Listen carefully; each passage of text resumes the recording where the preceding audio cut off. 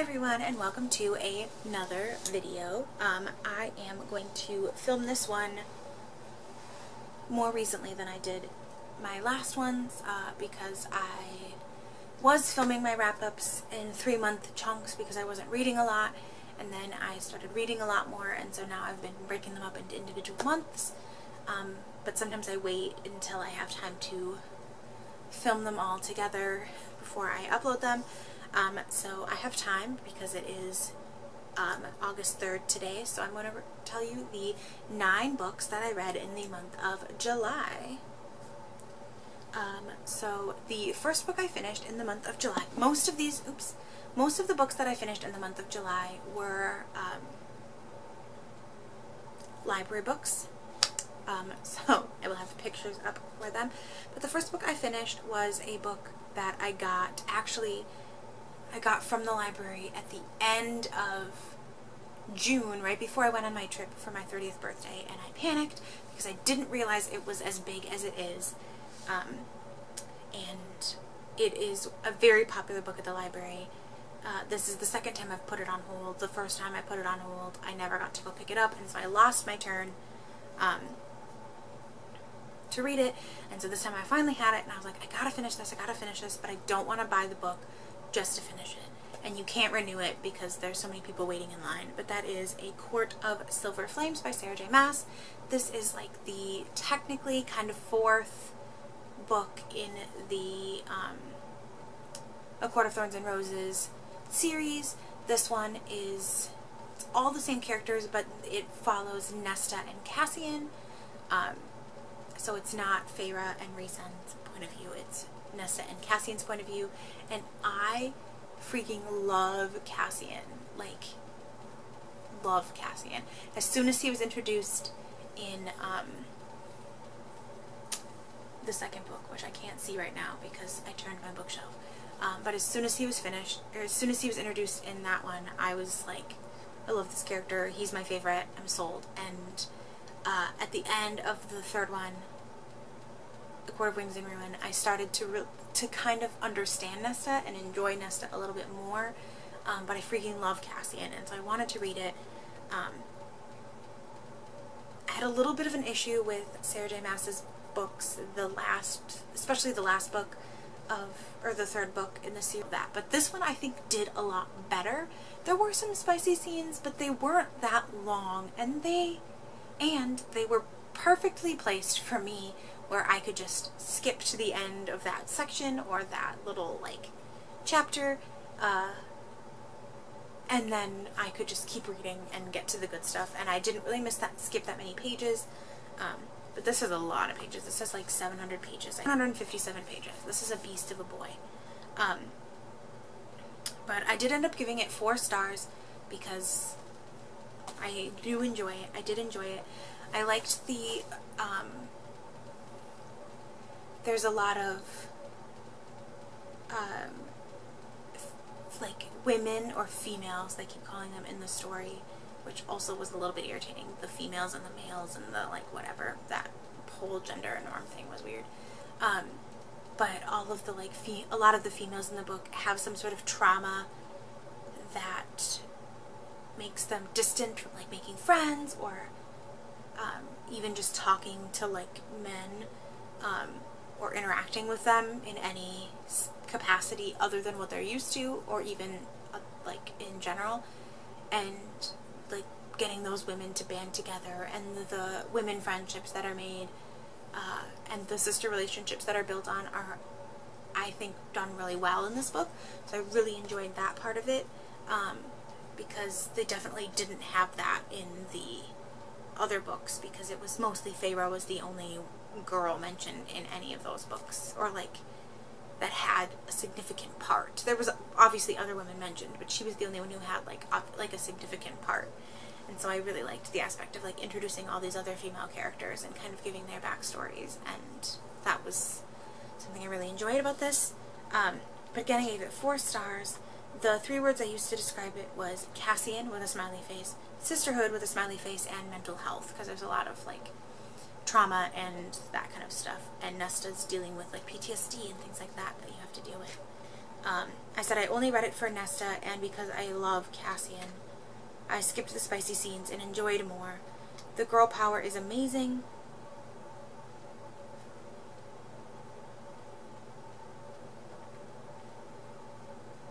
I wrote, again, the battles are small, but there's enough of, like, spicy or, like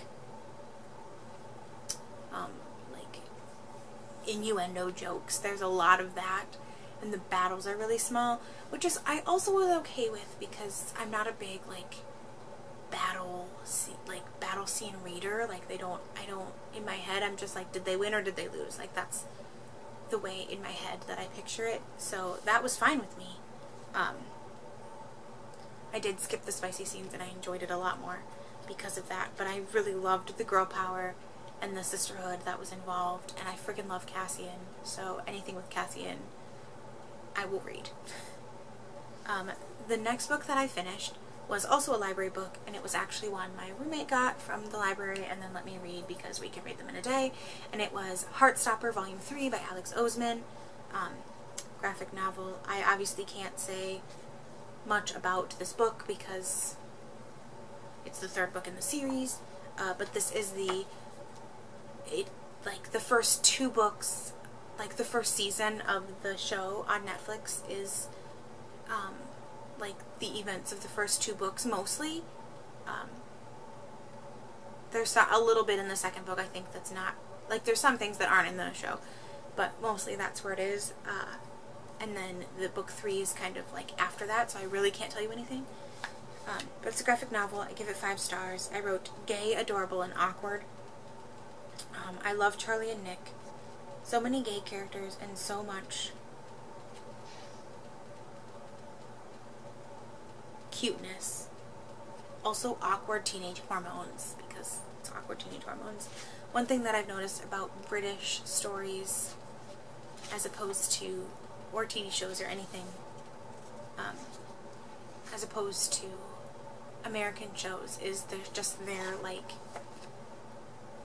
I don't want to say crass because that has like a negative connotation to it, but just their like blunt way of like saying things like they are and being like, yes, this happens. And like it makes me as an American feel slightly uncomfortable.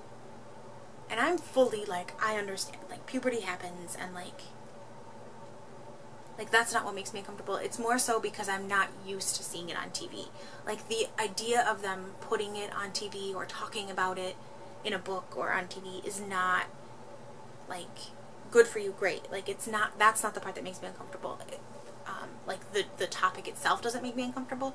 It's that I'm just not used to seeing it in that space and addressed in that way, that it's like it makes me uncomfortable, but in a good way. Like it's something that like I am uncomfortable because it's not usual. Like I'm not used to reading it or seeing it.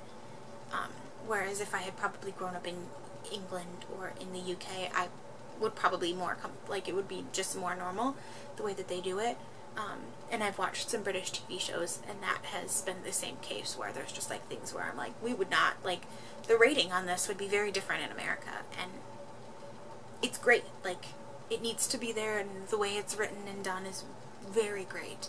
It's just like it takes a minute to get used to.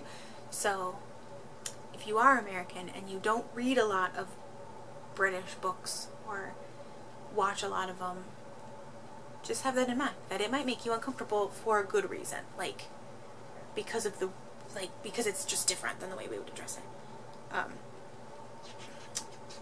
The next book I read, book number 3, is a series I'm finishing. I don't think the next book is out in the series yet, but it is Witch Shadow number 4. It's the like Truth Witch, Witchlands series by Susan Dennard. I just wrote Sousa Dennard. I didn't finish her name. By Susan Dennard. I started this series when I got it in a young adult subscription box back in 2017, and then I last summer read books 2, 3, and then the like 3.5 book, like the little novella that goes with it, which you kind of have to read to like continue on. I think it's actually 2.5, and then I read book 3. and then I didn't have time to get to 4, but I think that's the last book that's out in the series currently, book 4. It did come out in 2021, so, you know, did it really? But it is, I gave it 3.5 stars, because I didn't really enjoy it as much as I enjoyed the other ones. I freaking love Aiden, and he kind of took a back seat in this book, so I think that was part of it.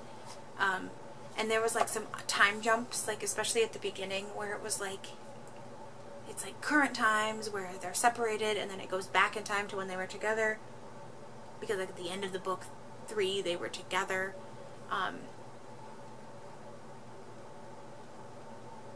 And there was just some like jumping around that happened where I was like, huh? I'm confused. I'm so confused. And then like you have to go back and like piece together the like time jump parts. It was a little bit confusing, but it was okay. I described this book in fighting, friendship, and found family, which I really liked the F's, the alliteration there that came with it. I said lots of confusing parts about old and current characters. The old one possessing the new, but the names mean nothing to me. Oh yeah, so there was like characters from like the olden times that were using the like current characters' bodies as hosts. But I don't remember enough, or I don't think it did as good of a job explaining, at least in my brain, as I would have liked to understand. But the names of like who these old-timey characters were meant nothing to me. So they're like, oh my gosh, you're so-and-so, and I was like, don't know who that is, don't know if I'm supposed to know. Are they important? Are they powerful? I'm so confused. So that was a little bit throw-offy, like it threw me off a little bit. The next book I read was Heartstopper number 4 by Alice Oseman, graphic novel. 4.5 stars. This one is 4.5 stars. This is the not final book. There's going to be another one, but it's not out yet. Book in the series. This one is, I wrote mental health, family dynamics, and eating disorder. So trigger warnings for those. It deals with characters' mental health. There were parts that were so real and relatable that I didn't want to read it. And there was things where it talked about not wanting help because it's harder, etc. There's a lot of that was like really hit home, which is why I only gave it 4.5 stars, because there was a lot of parts where I was like, this is too real to read, this is a lot for me. I wasn't in the right headspace for this, but it only took me a day. Like, it takes me like 2 hours, like an hour and a half, so, you know, it's whatever. The next book I read, ooh, I can hold it up because I have it here. The next 3 books I have here. And the next one is Heaven Official's Blessing by Mo Shang-Tong Xu. This is book 3 in the Heavenly Official's Blessing series.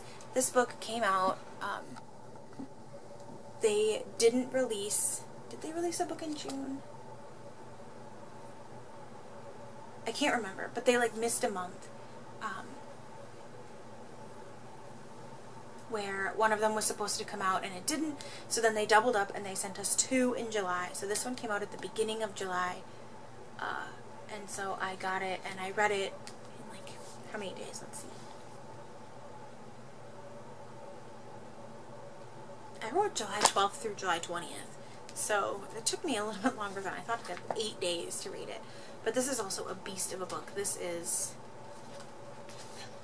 415 pages. I also was working summer school during those times, so I was going to work during the day, whereas with some of the other books I didn't have to go to work during the day. I went to work during the day with this, and I finished it like early in the morning, like 1 o'clock a.m. on the 20th, so it really only took me like 7 days to read it, like a week. But yeah, I highly enjoyed this book, and then my roommate got theirs also like the next day or a day after me and started reading it, and I read it before them, so it's really cool. I'm going to give this to my friend, but my friend has like 4 of my books already, and so I'm waiting for them to finish. Loved it, obviously. I love these 2. Hua Cheng is like becoming my new favorite. I, of course, gave it 5 stars. The genre is danmei or shansha. I wrote, for those 3 descriptive words, I wrote oblivious, awkward, and sneaky. The characters are just oblivious. There's a lot of, like, awkward situations that they get into where, like, even just this one on the cover, like, the way the pictures are is not how the, like, it's not what's actually happening, like, the way the picture looks. There's another one, I think. Let me see if I can find it. Not that one. Is it this one? Yeah, or, like, this one. Like, if you just looked at the pictures, you would think something else happened, and a lot of the other characters, like, just walk into that and, like, see something else happening. So there's, like, a lot of awkward situations. And then sneaky, there's a lot of, like, sneaking around that's going on. I wrote, there's more secrets that aren't secrets. Some awkward positions. Shi Lian being oblivious as always, because he is always being oblivious, so I wrote that. I put that one in there. The next book I have, I actually read it as a library book, but I did buy it. If you watched my July collective haul, you will know what book I'm talking about. But that is Once Upon a K-Prom by Kat Cho. I've been following this author's Instagram, like this like book release story for a while, like before it was even released. I really liked it. Axio, who wrote The Girl Who Fell Beneath the Sea and XOXO, which I loved, and Gloria Chow, author of American Panda and Rent a Boyfriend, which I also loved. They've been hyping it up as well. So I was really excited about it. I believe this is her debut?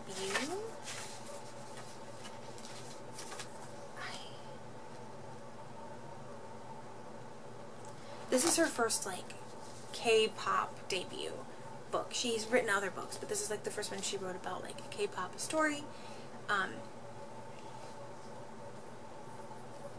Basically, this is the first one I can really, like, talk about. But basically, the main character, Elena, has always felt like a side character in her own life because she has a twin brother and a bunch of older siblings, and she's kind of, like, she feels like she's, like, the forgotten child because her sisters were all so much more popular, and her family finally got their, like, token boy that they wanted, and so her brother Ethan is, like, more popular than she is, and she is working to, they call it the anti-prom campaign, but really she's more anti-excess, where she wants people to donate some of the money that they would be spending for prom to the community center that she works at and is currently going broke. And so she's not interested in prom, and the only thing she can think about prom is that she and her friend, when they were like 10 or 12, her best friend, they made a pact that they would go to prom together. Well, her best friend, Robbie, moved away that same year to Korea and is now the maknae of one of the biggest global K-pop boy bands in the group, or in the, you know, in the K-pop world. And he randomly shows up at her doorstep trying to fulfill his promise to take her to prom. And she's trying to deal with, like, his being famous, and is it all just a trick for him being famous? He's trying to deal with his, like, feelings, but also being famous, and trying to figure out dating, if that's allowed, sort of thing.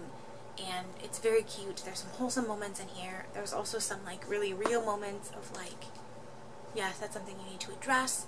There's, she grows as a person, which I was so thankful for, because there was some decisions she made or things that she said that just kind of annoyed the crap out of me. I was like, come on, get it together, Elena. There's also things that he said and did that he grew from. It deals a lot with the, like, culture of being a celebrity, especially a Korean celebrity, because they're a lot more restricted than, like, American celebrities would be in terms of, like, dating and scandals and things like that. And the idea of Elena, who's always been kind of under the radar, never really in the spotlight, trying to navigate now being in the spotlight for maybe bad or good.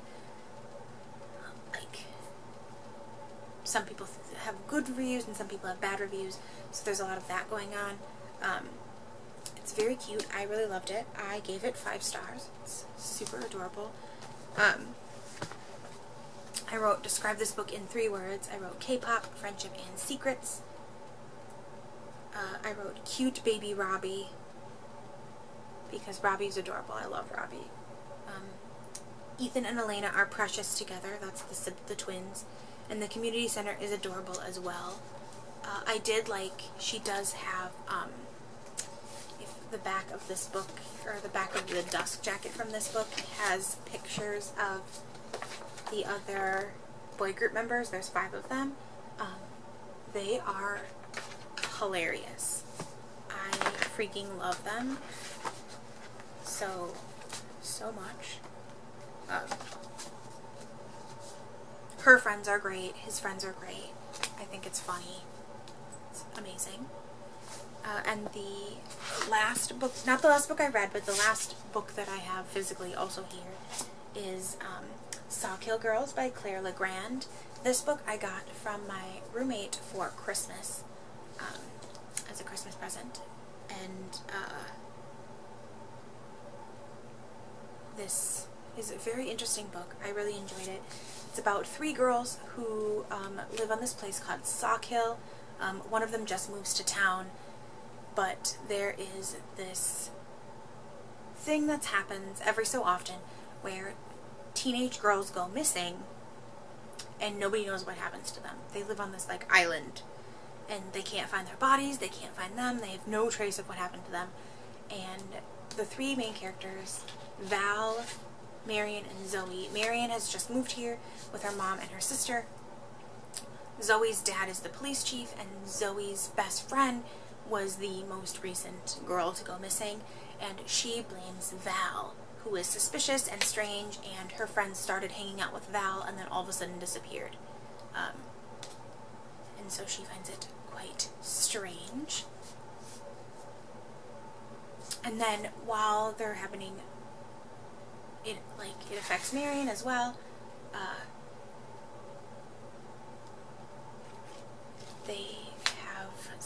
There's a lot to go through in this book. They basically have to band together and stop this from figure out what's happening and stop this from happening. It's kind of spooky, true crimey, like mystery, like murder mystery-y. It's quite good. There's a lot of like weird parts, but it works with the story and it makes sense. The 3 words I used to describe it, I gave it 4.5 stars. The 3 words I used to describe it, LGBTQ.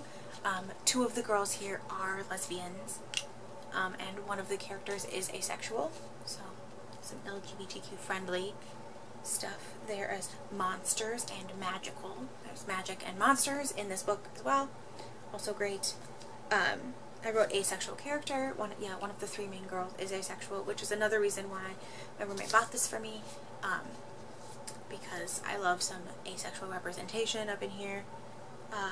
I did enjoy the story of the strong girls standing up to the men.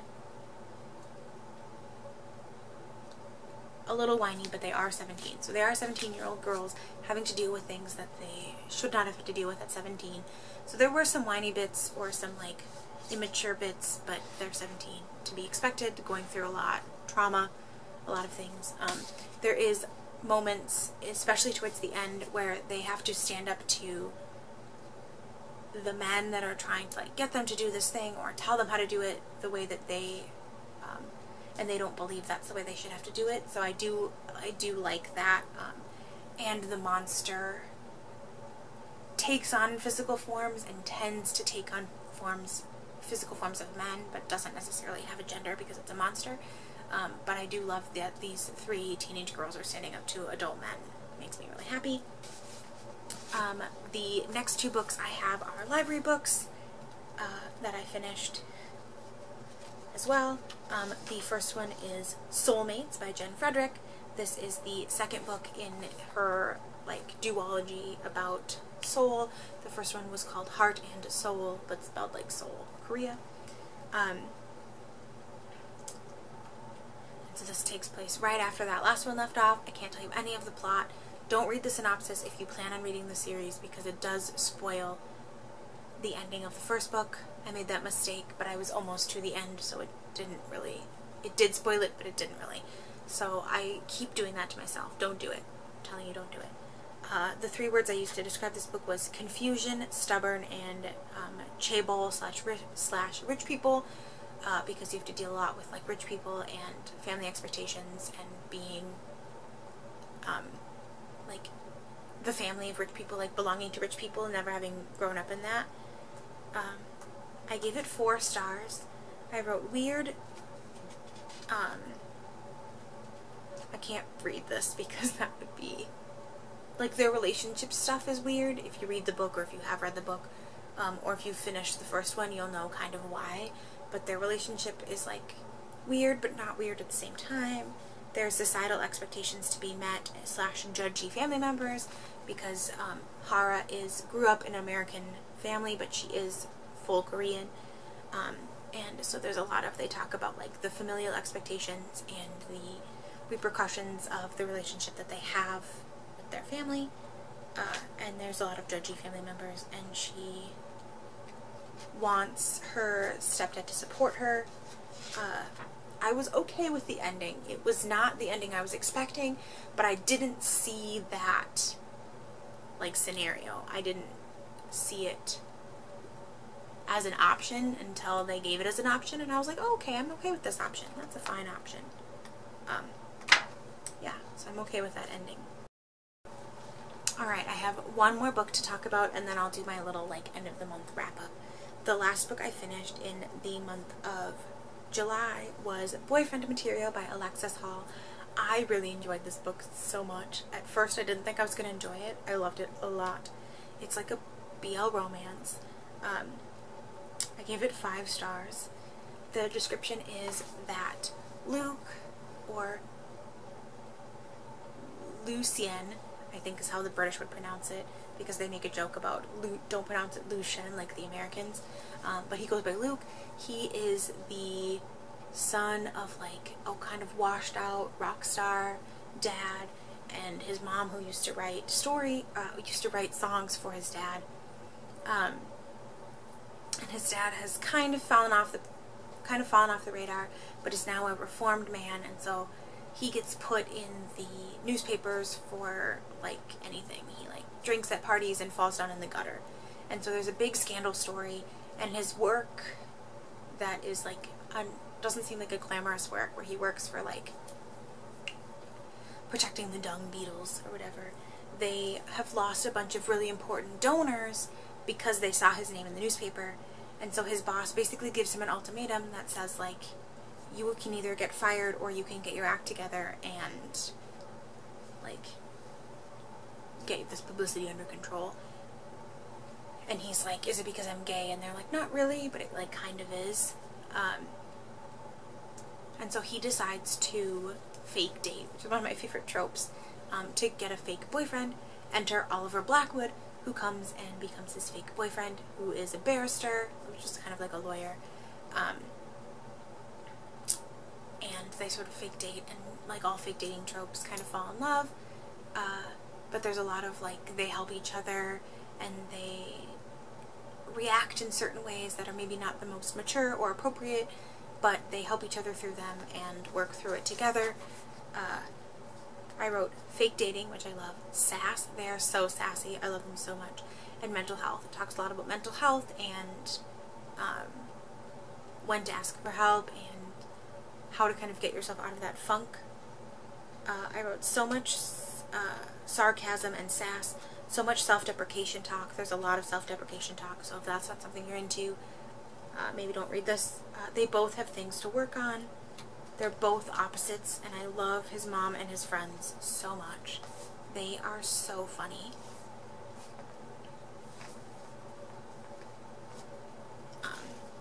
Yeah, I think you should just go check it out. There is a sequel coming out this month, August, called Husband Material. So, there you go. Anyway, my monthly wrap-up, I read 9 books this month. My top read of the month was Boyfriend Material. My new favorite character is Robbie Choi from Once Upon a K-Prom and Oliver from Boyfriend Material. New to me author was Kat Cho and Alexis Hall. And pages read this month, I read 3,894 pages. My rankings of my books, number 1 was Boyfriend Material, number 2 was Heaven's Official number 3, 3rd was Once Upon a K-Prom, 4th was Heartstopper number 4, 5th was Soulmates, 6th was Heartstopper number 3, 7 was Sawkill Girls, 8 was A Court of Silver Flames, and 9 was Witch Shadow. I wrote so many interesting surprises read and loved this month. And then I have a quote from Sawkill Girls here, and then I have a couple quotes I will also read because they were also very good. But this one from Sawkill Girls says, "You are a small girl, and you are a small girl, and you are a small girl. You are mighty. You are one and one and one. You are fragile. You can move mountains. You are breakable. You will never break. This power is mine. And now it is yours too. You must keep fighting. You must never stop fighting." From Sawkill Girls. It's a very powerful statement there. And then I have 2 quotes. I have one from Boyfriend Material and one from Soulmates. Let me read the Soulmates one first. It says, "I found that home is not a city or state or country or even a continent. I don't belong because of the shape of my eyes, the way I pronounce about or gamawa, or whether I wear stripes or polka dots, but because of the people I belong to. I allowed myself to be vulnerable here, or maybe being here stripped away my defenses. Either way, people found their way into my heart, and I can't let them go. These people are my home. These people make up who I am and will affect who I will be in the future. I love this place." So that's like her kind of accepting that she's different, but figuring out like what makes it a home, whether or not it's a place you grew up or even a place that you fit in all the time, sort of thing. And then the Boyfriend Material quote says, "John Fleming," which is his dad, "had gone from being this idea I'd grown up with to a real person to an idea again. And while that hurt, my life was already healing around him. Oliver, though, was a whole different kettle of misery fish. He'd helped me see that my life was better than I thought it was, that I was better than I thought I was. And I could hold on to that, even if I couldn't hold on to him." So there's that, like, sense of they made each other better. Like, Oliver helped him see what he needed to see about himself. Oliver treated him differently than anybody he'd ever treated him, and built up his mental health and really helped him. And he said that, like, even if I can't hold on to Oliver, even if we're not going to be together, I can remember the things he taught me and the way he made me feel, and I can give that to myself every day, which was so powerful. I thought that's so important. These characters are like 27, 28-ish, I think. They're like late 20s, and so it was very, as someone who just turned 30, like, it was such a powerful message to receive of, like, the people that help you feel this way, like, they don't always have to be next to you helping you feel this way. You can just remember how they made you feel and learn these things, and even if you don't get to be together all the time, like, take that with you. Like, don't let that... It was basically like, don't let it spiral you out of control again. Like, don't let it control you. But anyway, those were the 9 books I read this month in July. Make sure to like this video if you enjoyed it. Comment down below what your favorite reads were for the month of July, or if, any of the books I talked about if you want to know more information, or if I said something wrong. Also let me know that down below in the comments, and make sure to subscribe to this channel if you haven't already. I really appreciate it. Thank you so much for watching. Bye!